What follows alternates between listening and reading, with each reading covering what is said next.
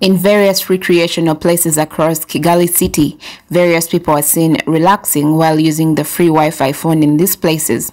It's an initiative that the city administration put in place to make it easier for those who want to relax and work from such places. Some of these people include students, artists, among other people, who say they are grateful for such investments. We are grateful to the city of Kigali that established this free Wi-Fi zone. It is a good initiative that we hope reaches everywhere across the country. Apart from students who use it, there are other people that use the internet for various other reasons as well.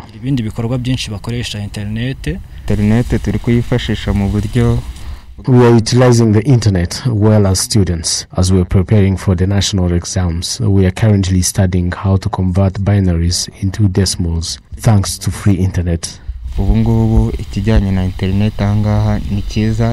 The National Institute of Statistics of Rwanda has said that while all services were affected last year because of the COVID-19 pandemic, the technology sector rose by 29%.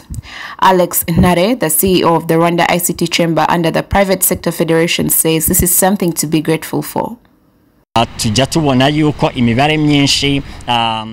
see that various sectors such as tourism, agriculture, among others, are big contributors to the country's economy. But not so many traders in these sectors have embraced technology. But once they have, we hope that this will help us increase productivity than before when they weren't fully utilizing the internet.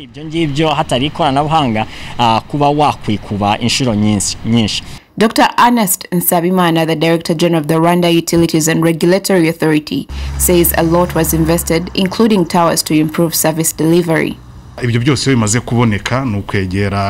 When we've seen all these issues, we liaise with service providers such as MTN, Airtel and others to be able to rectify all these issues that come with internet usage. And the other thing that is being done in Kigali and across the country, where people are expressing issues of connectivity and poor coverage, there are still places that need towers. This year, we are to construct 45 more towers across the country, so to see that this issue of connectivity is resolved.